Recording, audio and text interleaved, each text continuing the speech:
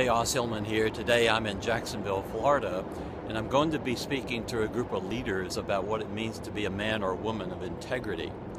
And you know, integrity is so important for a person in the marketplace because we are really judged by our integrity. David fell with Bathsheba and wrote Psalm 51, and in that psalm he talks about that God desires truth in the inward parts.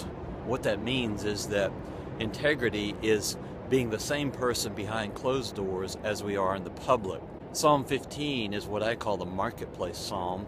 And if you want to learn what God says about integrity in the marketplace, that's a psalm you should read. So I've done a two-part series on integrity, and so I encourage you to take a look at that.